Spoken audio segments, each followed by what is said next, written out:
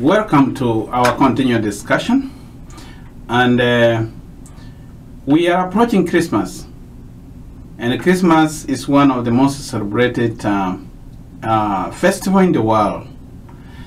And wanted to take a look at the history of the origin of Christmas. And many people continue to ask, is it a pagan or religious festival? It is celebrated with most of the people in the world as the birth of Jesus Christ. And because now we are in the season of Christmas, which is coming in a few days, and I thought I should take some time to talk about it. Now, the first question, is Christmas the birth of Jesus Christ? Many people say no. Just imagine, Jesus was born when the shepherds were taking care of animals outside, which could have been in summer in the Middle East. As we understand the weather, December is called winter. So there was no way that the shepherds could have been out taking care of the sheep outside. It is believed that Jesus, during that time, it might have been somewhere in the summer up to maybe end of September, before the rains come according to the seasons. So really, from that standpoint, it's not really true that it was a birth of Jesus. So in any way, it will not be seen. And yet, Jesus himself did not celebrate his birthday. So how did they arrive at December 25th? Actually, December 25th, before Christ, in the early century, December 25th was a celebration of one prophet called Mithra, of the Persian cult, which was called Mithraism. The cult was brought to Rome by the Roman legions, and then it was established by them in Rome. So it was from Persia that this Mithraism came. And Mithra flourished before Christianity. And as it flourished, there were so many people who were converted to Mithraism. Actually, that all of these doctrines of celibacy, of having the sacrament, and all of the features. And this religion, why it was a cult, they were celebrating, they were worshipping under caves. But it had really organized, and it had so many people. So this religion, the Mithra, because its members were so many, and the Mithra was believed to be the Son of God. But when he died, the followers were so shaken, they were disappointed. They said, how can the Son of God die? So then after many agonious times, then a new explanation came from his members. No, Mithra did not die. He went to the transition world called purgatory. They introduced a transition world, because there it was hell and heaven. But now they brought another transition world, purgatory, where in purgatory, that is where he went to direct the followers of Mithra. When they die, he will direct them to heaven, and those who are not members, they will go to hell. Then they survived that. Now here comes Christianity. When the Christian movement came, it was so strong that Mithra could not stand it. The followers could not stand it, because everybody was converting to Christianity. And what did the leaders do? Because they lost members, they also joined Christianity. When they came to Christianity, because they were great leaders who knew how to organize a religion, and Christianity was a new religion, and guess who became great leaders? The leaders from Mithra. and with them they came all of their doctrines.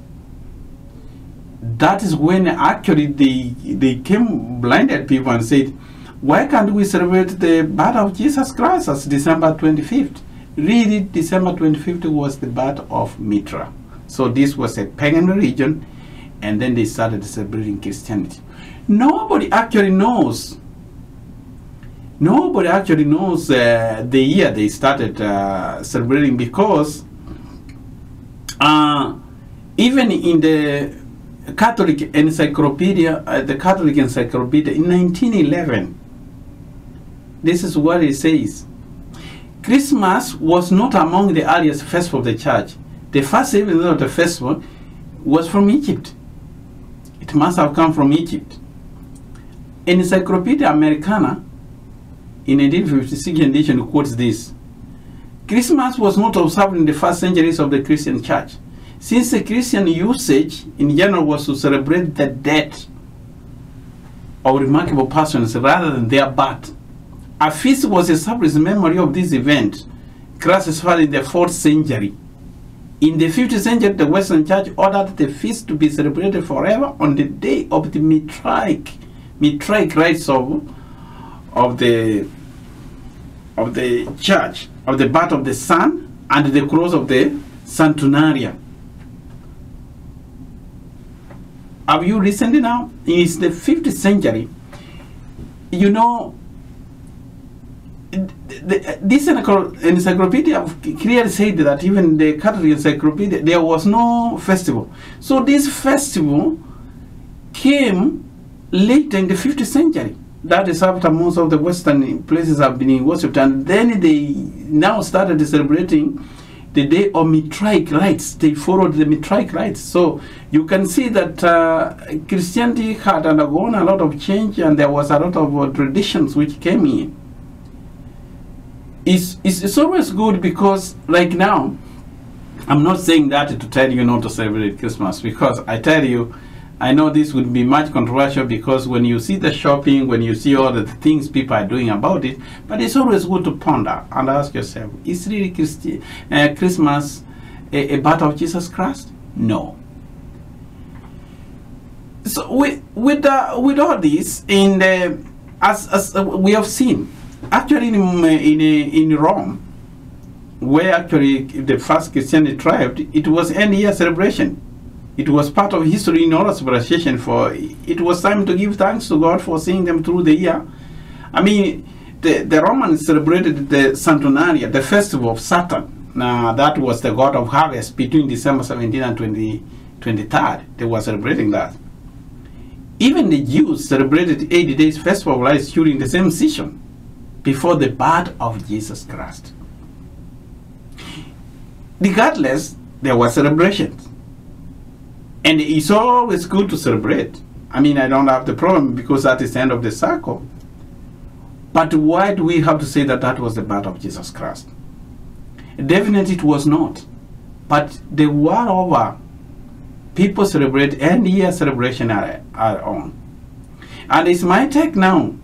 It's your choice. I'm not trying to say Christmas is bad, but let us celebrate it with the right motive. Let us not add things. We have to agree Jesus wasn't born that time. But then, to give thanks at the end of the year, and I would wish you to reflect at the end of the year, what are you celebrating? You could thank God for seeing you through the year. But let us not confuse this to mean that it is the birth of Jesus Christ. Jesus never celebrated his birthday. And most Christians, as we have seen, they celebrate the people when they die, not when they were born. But you can still do something. Give thanks. Help people. Appreciate that God has given you this opportunity to be where you are now. So with this, it doesn't mean that you cannot celebrate Christmas. But let us not miss the point. Let us not just focus that, it's Christianity, we are celebrating the birth of Jesus Christ. The celebration is throughout over, and it has been ingrained in us. But let us not lose focus that let us do the work of charity, and help other people who are suffering. Let us appreciate what God has done for us. And with this, I hope now you understand clearly that it may not have the religious context in it. Let us call it the end year celebration and not the birth of Jesus Christ. Thank you.